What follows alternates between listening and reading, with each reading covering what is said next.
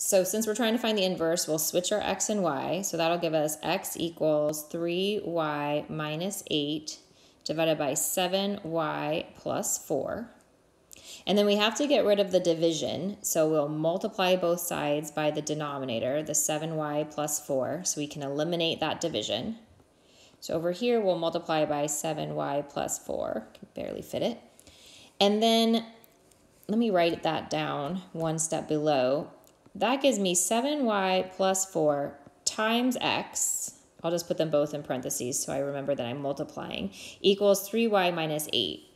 So at this point, some people think they're going to divide by x, but the problem is you have y's on both sides of the equation. You've got a 7y here on the left, and you have this 3y on the right. And so you don't want to divide by x, because all that's going to do is just move x to the other side. It doesn't help you isolate y.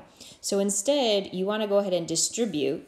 I think of it like that's the only way I'm going to get this y out of the parentheses, out of jail, if you will. So if I distribute, that's going to be 7yx plus 4x equals 3y minus 8.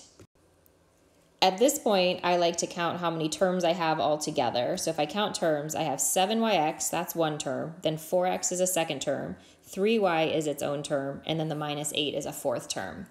And the reason why I like to count how many terms I have is because then I can keep track of which of the terms have a y in it. So I have two terms that contain a y, so I want to get those terms on the same side of the equation. So I'm going to subtract the 3y, which will be 7yx minus 3y, but then I want to also move this 4x term to the other side because it does not contain a y. So I'm going to subtract the 4x to the other side, so that'll be a negative 8 minus 4x. And then what that lets me do with the terms on the left side is they both have a y in common. So this is a greatest common factor. We have a GCF, basically. So now we're going to factor out a y. And then we'll be left with 7x minus 3.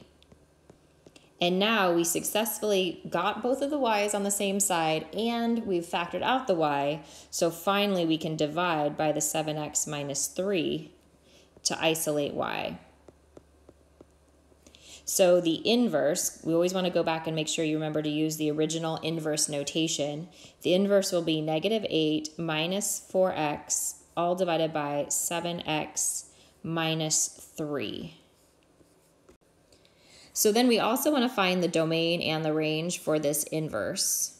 So let's start with the domain of this inverse. Because we have a fraction, we know that the denominator of a fraction cannot equal 0. So we'll set 7x minus 3 equal to 0 and solve, and that'll tell me the value that I cannot have for x.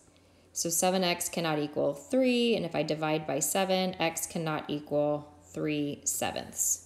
So my domain for the inverse will be all numbers except for 3/7.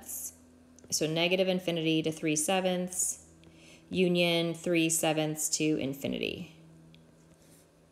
However, the range is much harder to figure out for the inverse, and we could spend some time graphing the inverse if we wanted to, but that's going to be time consuming.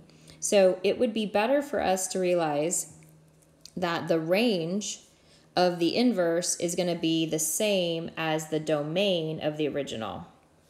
Oh, and I'm noticing the original function on this one was actually marked as g of x, so I should have down here at the bottom, you guys, I should have marked my inverse instead of the inverse of f. It really should be the inverse of g. Let me fix that. So the inverse of g, just to be consistent with my notation.